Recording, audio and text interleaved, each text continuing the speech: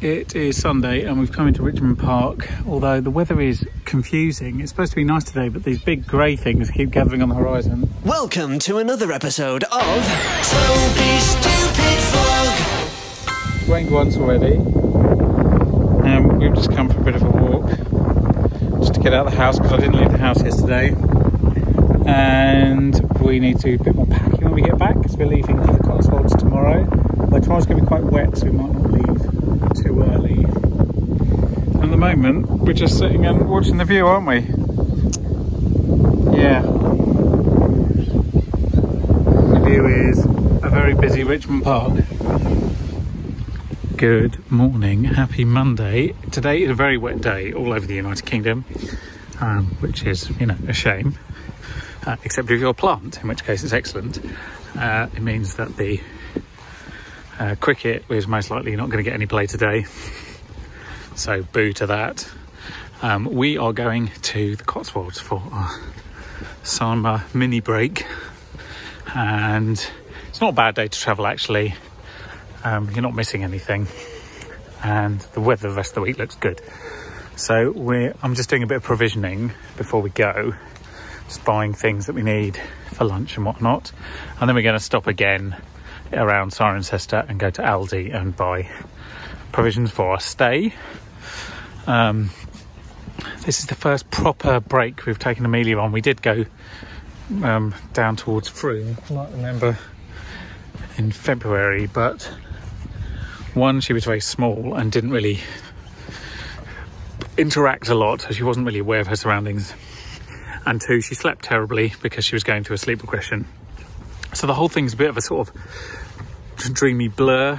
So hopefully, although there's no guarantees, we will have a slightly more successful holiday. Plus, the rest of the family is meeting us at various points.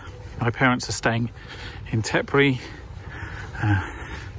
Alex and Anna and the boys are staying in Minchinhampton, so we can meet up for walks, and it should be really nice. Welcome to our cottage for the week. We are near Tetbury, just north of Tetbury, in a place called Tetbury Upton. And Amelia is asleep upstairs. Amazing, genuinely amazing. We'll see whether it lasts. Just give you a quick guided tour where we are. It's a little breezy.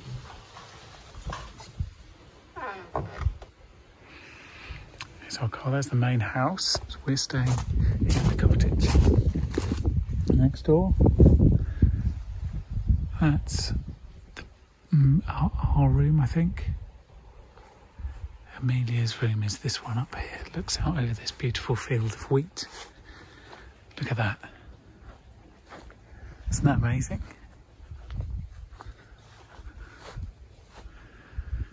It's so quiet and lovely.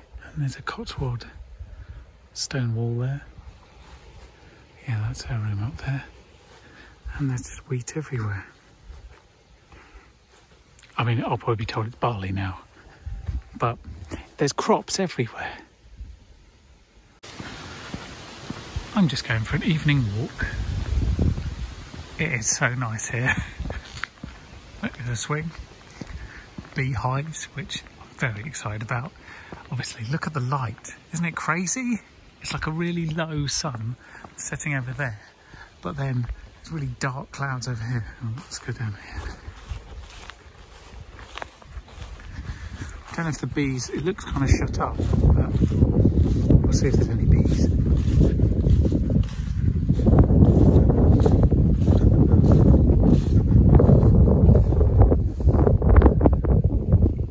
Not obviously. Wow, look at that. Amazing. How can you not want to live in the countryside when you see this? It's magnificent. It's just, yeah, it's amazing. I'm so happy. Like, that we had so many plans for summer holidays this year and they all seemed completely impossible, and as it turns out they were. I wanted to go to Ireland and, you know, like take Amelia to France, and maybe we still will on that, but who knows. But this is such a, you know, sometimes a compromise can be excellent. This is such an excellent compromise. Like the Cotswolds are amazing, and the rest of the week's going to be really nice weather, much like it is right now. And there's nowhere like quite so green and English that is so pleasant. I'm very happy we've made it. I'm very happy we're here a week, although frankly I could stay forever. But you know, we'll start with a week and see how we go. You may have noticed that we come to the Cotswolds reasonably regularly, at least sort of once a year we average. We were on the edge of the Cotswolds when we came in February. We're a bit further south, but we come this way a lot, I should say. And the reason being, as of late, is because of the vineyard in Newent, which we've been to a lot, and Crystal bought me a sponsored vine for my birthday back in 2012, I think it was, and that was kind of the impetus. And we've been sort of coming quite regularly to this part of the world since then. But further back than that, obviously I lived in Bristol for a long time, and this was never that far away, although only came in a couple of times in my many years there. But further back still, when we were kids, we used to come here a lot because my grandparents, my mum's parents, lived up on the common above Stroud near Minchinhampton, and it's a wonderful place where they lived. And you know, they both died when we were reasonably young. I think my grandfather died when I was, I think, 10 or 9, and my grandmother when I was 16 or so. But it was actually the early years when my grandfather was still alive that was the most special, and it was such a relaxing place to come, and I don't think I appreciated it as a kid. Their garden was amazing, but I didn't appreciate the fact they always wanted to go for a walk. I was always a bit, you know, reticent because I wanted to play with whatever toy I had in the living room and what have you. But it's kind of ingrained in me, and it has stuck. And it takes sometimes a few years of life to truly appreciate something. And well, I truly appreciate it now, that's for sure. Being able to go for like a 8:30 walk through the Cotswold countryside is just perfect. You sometimes forget what a huge influence your grandparents have on you, even though you only know them usually for a very small amount of your life. It's quite powerful, and part of it goes with the fact that not being your parents means that the balance in terms of what you can do and what you can't do is very much in your favour. So they instantly seem like very often more appealing than your parents. But also it's because they're from another time, and I think that's quite powerful. Like they lived a different life that you can't comprehend when you're young, and it makes them wise and interesting and just something that as a child you are just so mesmerised by. And now I only knew my mum's parents. My dad's parents were both dead before I was born, so their influence is less, obviously, but it's not non-existent. It does still, it echoes through people. My dad's dad, for example, like his love of photography and his ethos is something I feel I can understand. I might not share it, but I understand it. My dad's mum, I mean, I knew even less in some ways, and she's maybe the most English part of our family. And that's the bit I identify with the weakest, but it's all important. It's what makes you. All these bits added together is, you know, what makes you your whole you. But the grandparents I did know, the love of the outdoors, the love of this part of England, the fact that they were German and their Germanness, if you will, all of those things are sort of tightly woven into me as a character, and I'm very grateful for it.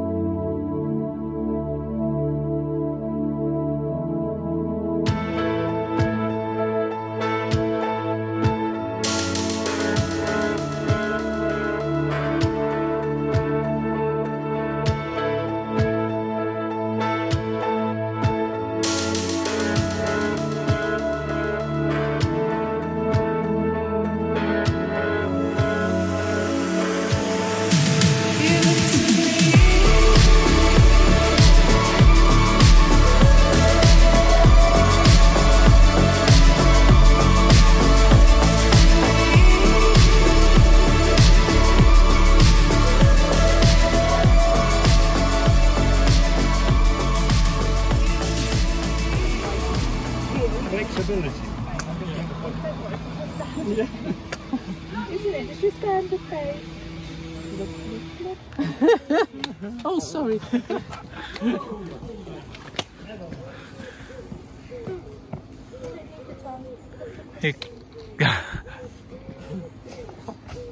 What's she looking at? Right, now you're in it. There, it's a tricky word. It doesn't follow the rules. So I hope you have. Yeah, they're only Good boy, leaving your finger space. A. Not next, John. Good, right, good. Good. And how do you do the Good boy. And the D. Good.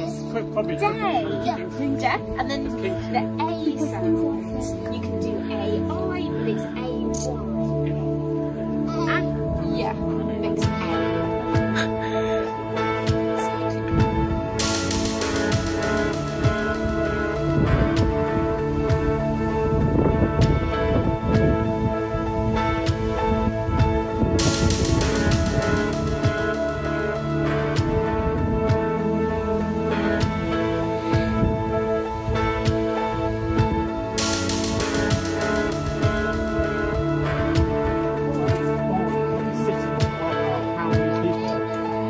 the estate can take, and then kind of divide it up by who needs what at that time. It's quite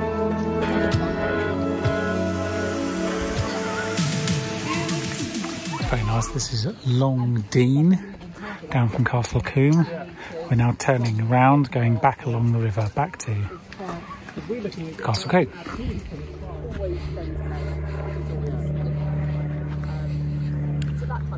You see a little plane. It's like the context is so different because there's so many things to figure out.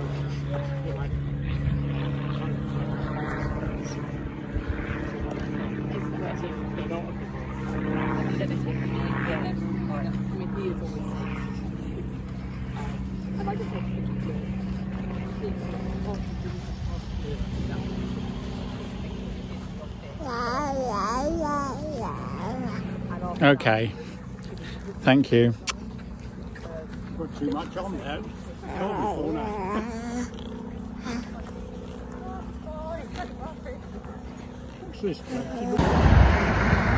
So we're up on Rodborough Common now, which is joins Minchinhampton Common, where we just were, on the other side of the inn here. Bear of Rodborough, which we just had lunch in the garden. Used to come here occasionally with my grandparents. I don't remember much of it apart from the fact there's a stuffed bear in reception. Other than that, I recall very little of it. Anyway, we are going round here because there is, well, the valleys beyond Stroud are very pretty, but actually we're coming here because there's an ice cream place. That's really the only reason that we're coming round this way. It's good a reason as any, to be honest, but otherwise we'd be going more direct route.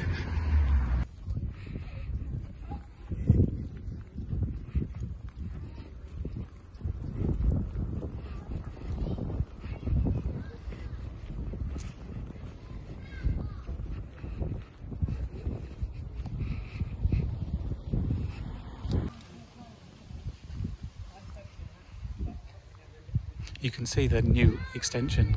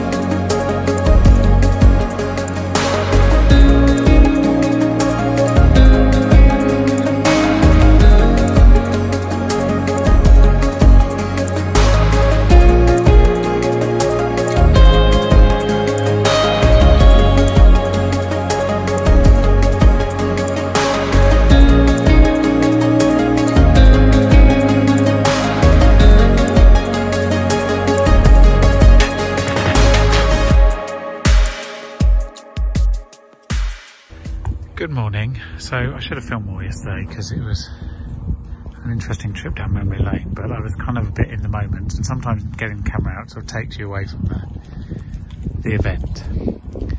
I do have a feeling we'll be back to where we went, which is Bonham Park, which is where my grandparents used to live. It's the house you saw, because we popped in, saw some neighbours, and they were like, oh, they'd really like to see this is the couple who we sold the house to many years ago. They still live there. So who knows, maybe next time we'll have a proper nose around and a film. Anyway, today we are at Woodchester Park. We are the first to arrive, despite the fact that we had to get all the baby things ready and what have you. My parents will be here shortly, and then Alex and the boys are coming. Anna is going off to see her friend who we met the other day, who lives in Castle Combe, or just around the corner in Longdean. It's a beautiful day, it's a proper summer's day with a little breeze and beautiful sunshine. And Woodchester Park is set in this valley here, so it's reasonably shaded and sheltered from the sun that we're going to have today. So that should be nice. We've got a picnic, we've got polystyrene planes, we've got everything we could need. We've come into Minchinhampton after our lovely walk in Woodchester, again, which I didn't film much of. You get a much nicer holiday when you film less, but you don't have so much to remember, so you have to come back. Anyway, we're going to have green teas tomorrow on the common. We've just ordered them from the little cafe here. It's so quiet. I barely remember Minchinhampton as a kid. I know I came here a few times. I don't remember it being as pretty as it is. But there we go. It's lovely. We got an insomniac with eyes wide shut, and we got everything we need and then a little too much. I know that you're starving for something you can't touch. Would you be honest with me right now? There's something in the undercurrent, I can feel it coming up. Don't you wanna feel it taking over your senses? Don't you ever fear it? Technological advances. Baby, come escape with me. I'll come sweep you off of your feet. Don't you wanna feel it? Don't you wanna? Don't you wanna? Think there's something in my bag that's weighing me down. Oh, it's just the weight of the world. Now I'm calling it out. We're a little starving for some lightning love. Can we speak honestly right now? There's something in the undercurrent, I can feel it coming up. Don't you wanna feel it taking over your senses? Don't you ever fear it? Technological advances. Baby, come escape with me. I'll come sweep you off of your feet. Don't you wanna feel it? Don't you wanna? Don't you wanna? This is our cottage on the right, and this is where we decamped for today because it's very hot. And we've got a bit of shade, and it's a lovely day. And I'm standing in a field of barley. It's so hot, it's so summery and nice.